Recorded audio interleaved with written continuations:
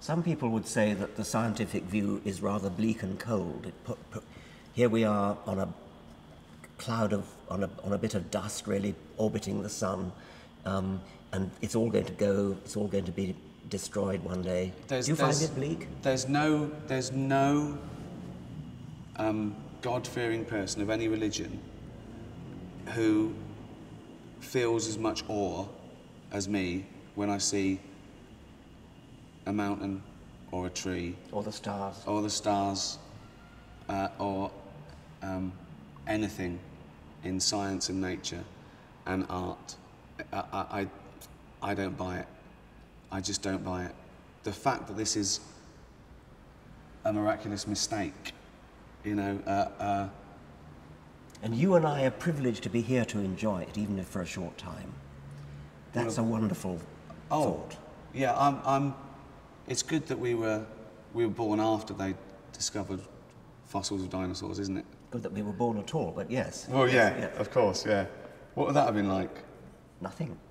what would you be like if you were pre-Darwin? Oh, I would probably believe in God if I were pre-Darwin. Well, this is the other thing that sometimes I say to Christians, why do you believe in that God? And they say, well, it's the only God to believe in. I went, you know, but if you were born in Delhi, you wouldn't believe in that God, probably. If you were born in ancient Rome, you certainly wouldn't believe in that God. You know, but it is a thing there that they. Yes, you believe in the God of your parents and your grandparents. Most people do. I think so. Yeah. I mean, you know, there's conversions, and there are many people that seek one. They window shop. They go, what can you do for me? What do I have to do? Forget it. What do you do? I can still smoke and drink? I'll have that one. You know, of course. Yeah. There are people who say, well, I was on a quest and I tried Buddhism and it was all right, but I thought maybe I'd try again, so I tried Hinduism. I know, yeah. But which one spoke to you? Yes. Yeah, I know. And, but it should be irrelevant, but it isn't, because it does infringe on people's liberties. Certainly religion, not spirituality. You know, someone believing in God, that's fine. Harmless. Absolutely, doesn't bother me at all. Religion isn't harmless. It's when your God starts telling you that you should kill homosexuals, and exactly. That's when it's not harmless anymore. I was interested. You said that you really objected to people being bored. You should never be bored, and I think that's right. The world is a wonderful enough place. You should never be bored. If you're bored, you're doing something wrong. Well, you're probably ignorant in some way. I don't mean in a nasty way, but you know, you haven't seen the possibilities. No one's pointing them out to you. You know,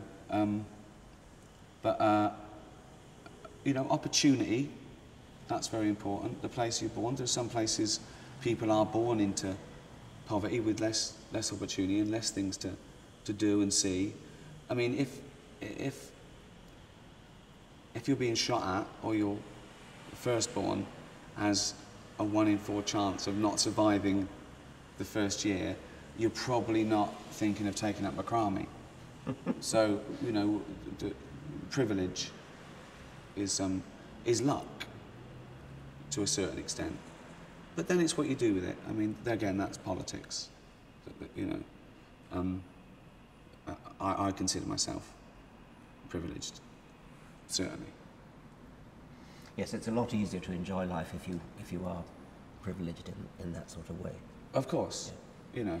There are some people who say that to explain existence, to explain life, to explain that we are, as they would put it rather demeaningly, a bundle of chemicals, somehow makes life not worth living. Why? Why indeed? I don't understand it. No. I mean, it's wonderful even if you can explain it. It's even more wonderful if you can explain it. There's a magic there. There's a magic to consciousness, introspection, free will. And the fact that you can say that it's done by nerve impulses speeding around the brain doesn't diminish it in any way. No, of course not. It's still wonderful. Of course not. Actually, I think it's more wonderful. I think it is, because it's amazing. Yes. I mean, it's magic does it for you. Magic goes, it's magic, you know. It's amazing that this conscious being, this thinking being that is me, and that thinking being that is you, is actually produced by millions of nerve impulses whizzing around inside our brain. I mean, that is a magical thought. It's great, isn't it? We're in each other's dream. Yes. And even if free will is an illusion, it makes no difference. It makes no difference to us. I feel as though I have free will, even if I don't. Of course. And you know, I'd say determinism is sound, but it's when they start making these leaps that then we can't be responsible for our own actions. Well, you've still got to lock someone up if they're going around murdering people to protect the innocent. Yes. It wasn't me did the murder, my lad, it was my neurons, of course. My genes. Yeah, it doesn't work. Yeah. Well, there's obviously a little bit of that creeping into everything, responsibility, you know, being adult about things. But yeah, it doesn't change a thing. I feel that I make my own choices, and if I don't, I certainly feel like I'm choosing. So yeah, it's not even worth worrying about. But yeah, it's this thing that takes the art out of something, or the humanity, or the beauty. Why? Why does it? It's strange, and the way they think it's all too good, it's all too perfect. What do you mean? Yeah. Why? Yes. Why? You haven't seen the process, you know. There's a wonderful thing about Douglas Adams that goes against the intelligent design theory. It's a puddle. Oh, the puddle, yes. It's great, isn't it? Yeah. Well, you tell the story. I mean, Well, it's just that a puddle is pondering, and it says, "I must have been designed because I fit this hole perfectly." Yes. Which is just beautiful. What a beautiful metaphor. Yes. For trying to explain evolution and everything. I also, it's funny as well because they move the goalposts. You cannot win an argument with someone who believes in God. Certainly, who believes in an interventionist God. It's impossible. Well, you've won in the sense that you've tried your best and you think you're right, and they're deluded, but they go away, you know, just as strong. You know I mean, their best argument, ironically, is that it's just faith. Pretty pathetic, really, isn't it? Well, it is pathetic, but they mustn't ever engage in logic. You know, it's like top trumps. They mustn't pick logic on their cards. They've got to go faith, 100%, and then you go, yeah, sorry, you win. You know, that's the only way they're going to win this top trumps. They've got to keep away. Some embrace science. Some say God started the Big Bang. He invented the Big Bang, and he let it all happen. It was programmed, but now he's not an interventionist God. And I say, well, so you believe in evolution? Yeah, but he did all that. He did that. Fine. But then he gave man free will. So then it's not his fault anymore. It's like there's evil, there's bad. He had to go with the flood, but he thought, I've tried once. Let him get on with it. I'm not, no. I'll be in the study, forget it. You know. And then I say, well, why do you pray then? Because it makes me feel good. So they sort of know. I think they sort of know, but they don't want to know. Because I think I did a film called The Invention of Lying, where there was a world where, an alternative universe where we'd evolved and no one could tell a lie. And I play a guy who comes along and he can lie for the first time. And his mum's dying and she's worried about entering a void of nothingness. And I realise I can lie. And I say, no, you're going to a place where you'll be young again and you'll run and jump and everyone gets a mansion. And it's overheard and it spreads and I've invented religion.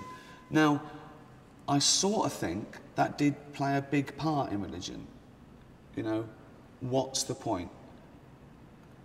I've seen people die, but they're looking down on me. They're still around. You know, that's human in a way. That's, you know, we don't want to think. we're alone and we never see our loved ones again. Some you'd avoid. Pets aren't allowed. I know people that stopped believing in God because pets weren't allowed in heaven. Yeah. Well, what's up with the dog? No soul. No soul.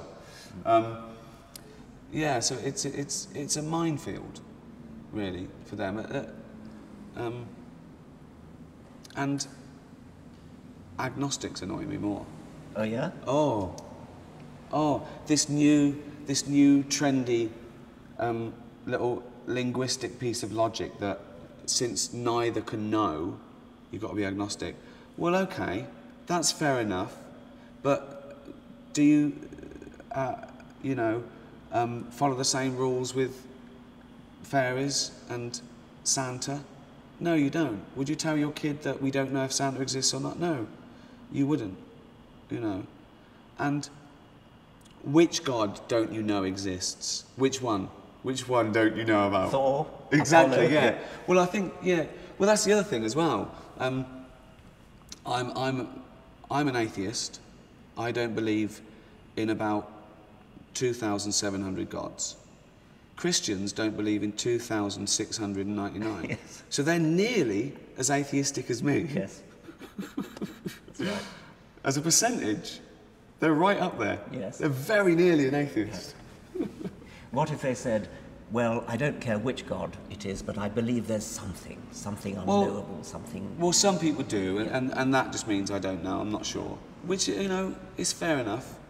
There's a start. I don't think you can...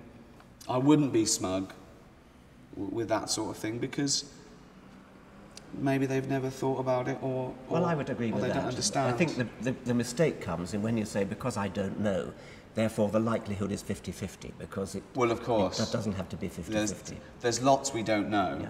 but we don't jump to conclusions. We don't know everything about the brain, but that's not to say that everything about the brain is unknowable.